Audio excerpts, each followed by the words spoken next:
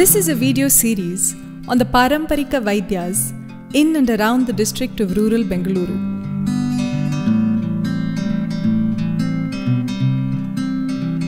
Who are the Paramparika Vaidyas?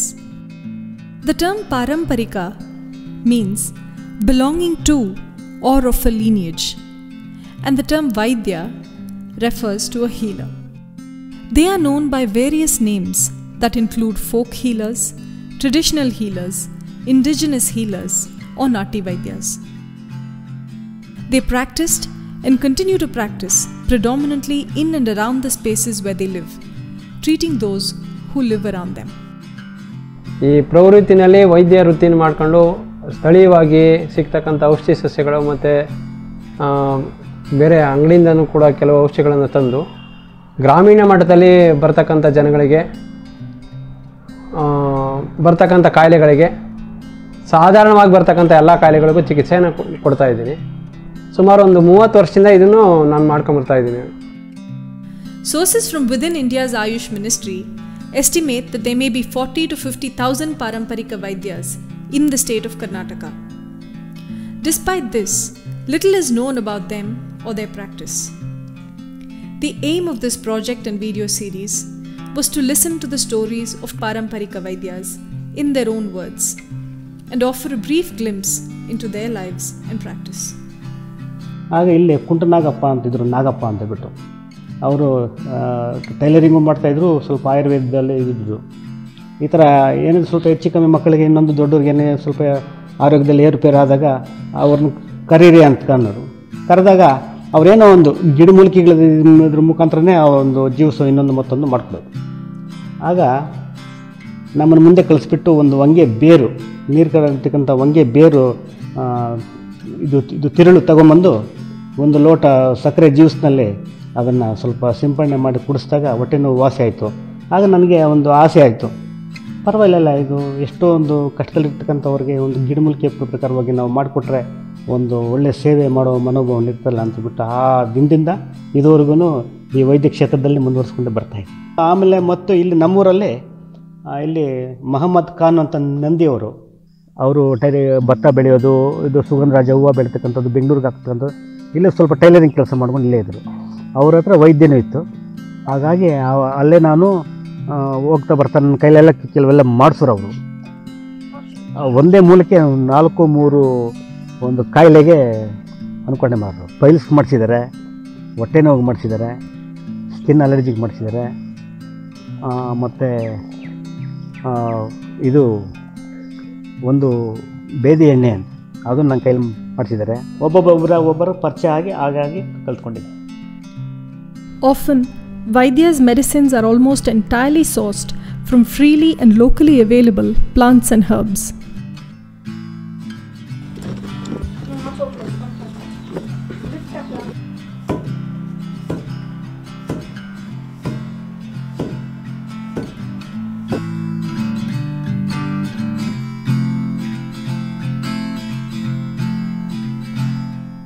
Dominant, centralized, standardized, and industrialized healthcare systems have undermined and marginalized the diverse traditions of Paramparika Vaidyam. We also sought to understand how Vaidya's unique approaches to healing and well-being have remained, changed, or adapted in response to their occupation of such troubled and contested healthcare spaces. In this regard, many Vaidyas spoke about how they understand the relationship between plants and healing. ಹಿಂದಿನ ದಿನವೇ ಹೋಗಿ ನೀರು ಹಾಕ್ಬಿಡ್ಬಾ ಅಥವಾ ಪೂಜೆ ಮಾಡ್ಬಿಡ್ಬಾ. ಯಾಕೆ ಹೇಳ್ತಾರೆ ಅಂತಂದರೆ, ಈಗ ಮರ ಗಿಡಗಳಿಗೆ ನೀರು ಹಾಕ್ತಕ್ಕಂಥವ್ರ ಸಂಪ್ರದಾಯ ಕಡಿಮೆ. ಈ ಒಂದು ನೀರಿಂದಲೇ ಬರಲಿ, ಈಗ ಅದಕ್ಕೆ ನೀರು ಹಾಕಿದ್ರೆ ಅದರ ಒಂದು ಈಗ ನಾವು ಯಾವುದೇ ಒಂದು ಏನೇ ಒಂದು ಜೀವ ಇರ್ತಕ್ಕಂಥ ವಸ್ತುಗಳಿಂದ ಏನೋ ಪಡ್ಕೊಂಬರಬೇಕು ಅಂತಂದ್ರೂ ಅದಕ್ಕೇನಾದರೂ ಕೊಟ್ಟರೆ ಸಂತೋಷ ಆಗ್ತದೆ ಅನ್ನೋ ಒಂದು ದೃಷ್ಟಿಗೋಸ್ಕರ ಅದನ್ನು ಮಾಡಿದ್ದಾರೆ ಹಿಂದಿನವರು. ಆಮೇಲೆ ಏನಪ್ಪ ಅಂದರೆ, ಔಷಧಿಗಳನ್ನ ಆದಷ್ಟು ಬೆಳಗ್ಗೆನೇ ಹೊತ್ತೇ ಕಲೆಕ್ಟ್ ಮಾಡಿ ಅಂತ. ಯಾಕೆಂದರೆ ರಾತ್ರಿ ಹೊತ್ತೆಲ್ಲ ತಂಪಾಗಿರ್ತಾವೆ, ಬಿಸಿಲು ಬೀರಲ್ಲ. ಆಮೇಲೆ ಬೆಳಗ್ಗೆ ಹೊತ್ತು ಹೋದರೆ ನಮ್ಮ ವೈದ್ಯರುಗಳ ಅಭಿಪ್ರಾಯ ಏನಪ್ಪ ಅಂದರೆ, ಬೆಳಗ್ಗೆ ಹೊತ್ತು ಹೋದ್ರೆ ನಾನು ಕಿತ್ಕೊಂಡು ಹೋಗು ಅಂತ ನಮ್ಮ ಹತ್ರ ಮಾತಾಡ್ತವೆ ಅನ್ನೋ ಒಂದು ಮನೋಭಾವನೆ. ಅಣುಗಳಲ್ಲೂ ಕೂಡ ನಾವು ಜೀವಾತ್ಮ ಇದೆ ಅಂತ ಹೇಳ್ತೇವೆ. ನಾವು ಇದರಲ್ಲೂ ಜೀವ ಇದೆ ಅಂತಲೇ ಭಾವಿಸ್ಬೇಕು. ಯಾವುದೇ ಒಂದು ಬೇರಾಗಿರ್ಬೋದು ಅಥವಾ ಒಂದು ಕಾಯಿ ಆಗಿರ್ಬೋದು, ಹೂವಾಗಿರ್ಬೋದು ಅಥವಾ ಚಕ್ಕೆ ಆಗಿರ್ಬೋದು, ಅದರಲ್ಲೂ ದೇವರಿದ್ದಾನೆ ಅನ್ನುವಂಥ ಒಂದು ಭಾವನೆಯಿಂದನೇ ನಾವು ಅದನ್ನ ಬಳಸ್ಕೋಬೇಕು. ಯದ್ಭಾವ ತದ್ಭವತಿ ಅಂತ ಹೇಳ್ತೇವೆ. ನಮ್ಮ ಭಾವನೆಗಳು ಹೇಗಿದ್ದಾವೆ ನಮ್ಮದು ಬದುಕು ಹಾಗೆ ಇರುತ್ತೆ. ಶ್ವಾಸ ಅಂತ ಹೇಳ್ತೀವಿ ನಾವು, ವಿಶ್ವಾಸದಿಂದ ಮಾಡಬೇಕು. ಈಗ ಔಷಧಿ ತೊಗೊಳ್ಳೋನು ಅಷ್ಟೇ, ಇದು ಗುಣ ಆಗ್ತದೆ ಅವ್ರು ಕೊಟ್ಟಿದ್ದಾರೆ, ನನಗೂ ಇರಬೇಕು, ನಾನು ಕೊಟ್ಟಿದ್ದೀನಿ, ಇದು ಕಾಯಿಲೆ ಗುಣ ಆಗ್ತದೆ ಅಂತ ನಾನು ವಿಶ್ವಾಸದಿಂದ ಕೊಟ್ಟು ಅವರು ವಿಶ್ವಾಸದಿಂದ ತಗೊಂಡಾಗ ಏನಾಗ್ತದೆ, ಖಂಡಿತವಾಗ್ಲೂ ಕಾಯಿಲೆ ವಿಶ್ವಾಸದಲ್ಲೇ ನಿಮಗೆ ಒಂದು 20-25% ಕೆಲಸ ಮಾಡಿಬಿಡ್ತದೆ. ಈಗ ನಾವು ಮನಸ್ಸನ್ನು ಅರೆ ಮನಸ್ಸಿಂದ ಏನು ಮಾಡಿದ್ರು ಕೂಡ ಕೆಲಸ ಸಕ್ಸಸ್ ಆಗಲ್ಲ. ಅದು ವೈದ್ಯಕೀಯದಲ್ಲಾದ್ರೂ ಅಷ್ಟೇ, ಬೇರೆ ಯಾವುದೋ ಕೆಲಸನೂ ಅಷ್ಟೇ.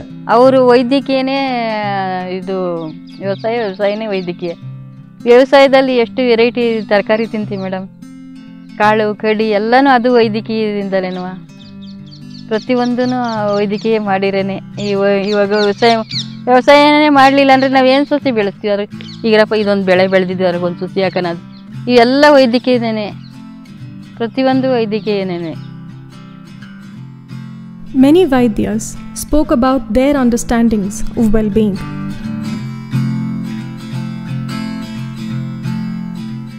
ಆರೋಗ್ಯ ಅಂದರೆ ಹಸಿವು ಆಗಬೇಕು, ಇನ್ ಟೈಮ್ಗೆ ಕರೆಕ್ಟಾಗಿ ಹಸಿವು ಆಗಬೇಕು, ಊಟ ಮಾಡಿದ್ದು ಜೀರ್ಣ ಆಗಬೇಕು, ಜೀರ್ಣ ಆಗಿದ್ದು ಅದು ಕರೆಕ್ಟಾಗಿ ಇನ್ ಟೈಮ್ಗೆ ಕರೆಕ್ಟಾಗಿ ಖಾಲಿ ಆಗಬೇಕು, ಮತ್ತು ನಿದ್ದೆ ಬರಬೇಕು, ಕಣ್ಣಿನ ದೃಷ್ಟಿ ಎಲ್ಲ ಅಂದರೆ ಮಾನಸಿಕವಾಗಿ ಚೆನ್ನಾಗಿರೋದೇ ಆರೋಗ್ಯ.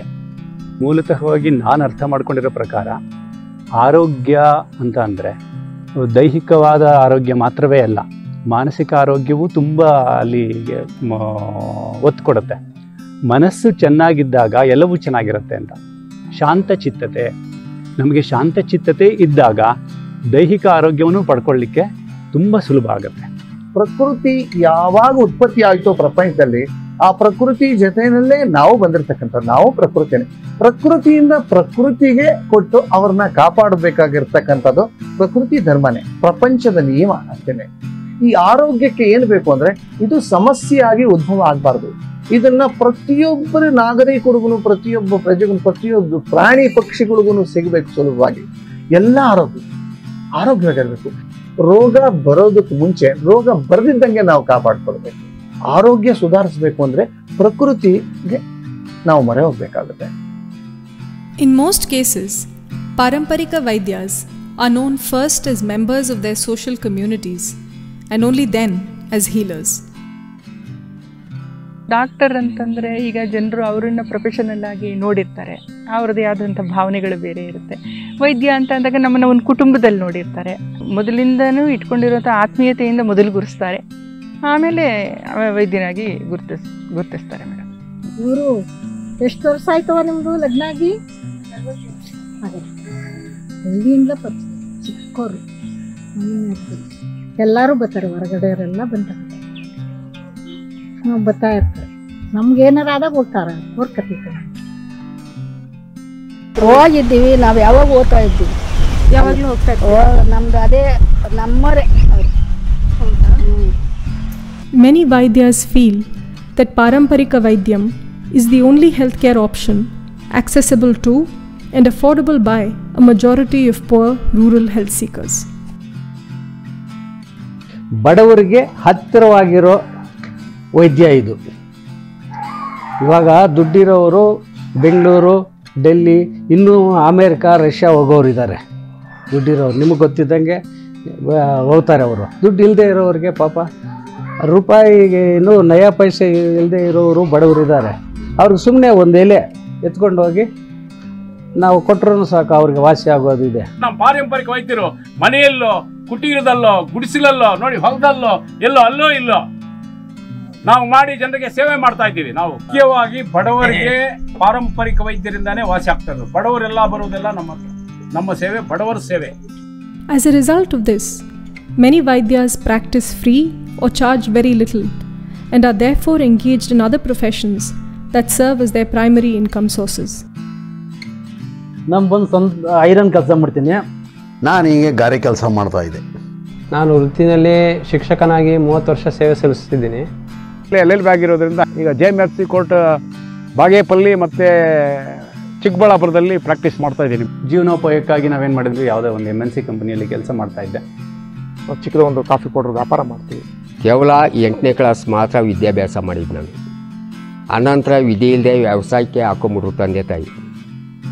Many Paramparika Vaidyas have thriving practices.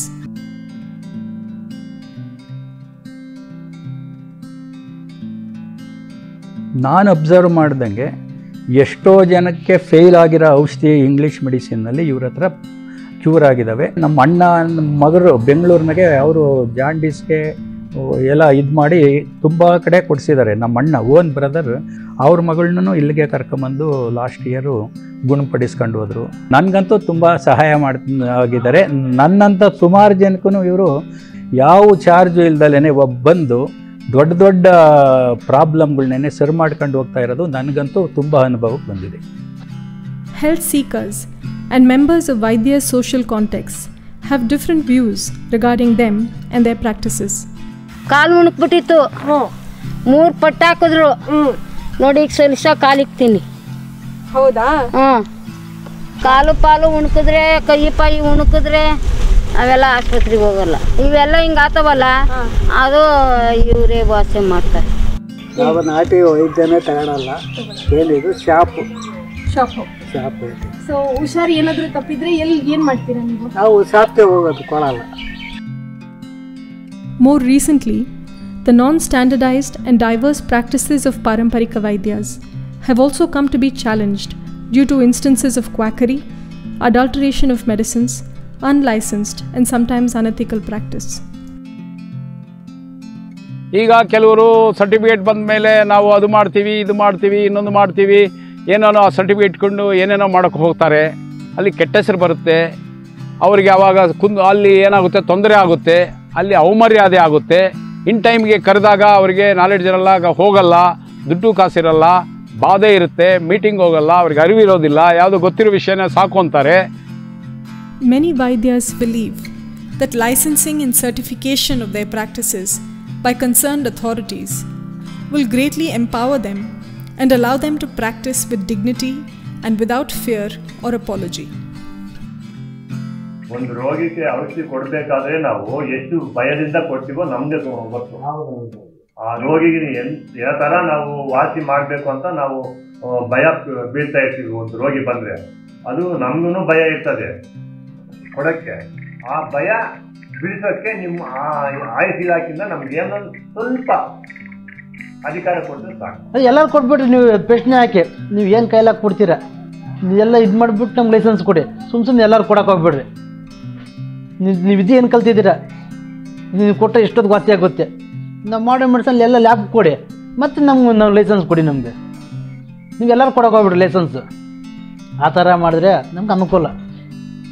Vaidyas belonging to the lower castes and backward communities, in addition to other pressures, also have to battle discrimination and oppression by health seekers and Vaidyas belonging to the upper castes and forward communities. ಅಂತ ಅವರು ಸಣ್ಣ ಇದು ಅವರು ಏನು ಮಾಡ್ತಾರೆ, ನಾವು ಬ್ರಾಹ್ಮಣರು ಅದು ಇದು ಮೇಲ್ಜಾತಿ, ನಾವು ಅವ್ರು ಕೀಳ್ ಜಾತಿ ಅವನ ಹತ್ರ ಹೋಗಿ ನಾನು ಔಷಧಿ ತಗೊಬೇಕಾ ಅಂಥವ್ರ ಹತ್ರ ಏನು ಹೋಗೋದು, ನಾನು ದೊಡ್ಡ ಹಾಸ್ಪಿಟ್ಲಿಗೆ ಬೇಕಾದ್ರೆ ಹೋಗ್ತೀನಿ ಅದು ಇದು ಅಂತ ಹೇಳಿಬಿಟ್ಟು ಅವ್ರ ಮನಸ್ಸಿನಲ್ಲಿ ಇದು ಮನೋಭಾವನೆಯಿಂದ ನಮ್ಮ ಹತ್ರ ಬರಲ್ಲ. ಅಂಥವ್ರು ಬರಲ್ಲ ನಮ್ಮ ಹತ್ರ. ಬರ್ದಿದ್ರೆ ಹೋಗ್ಲಿ ಮೇಡಮ್.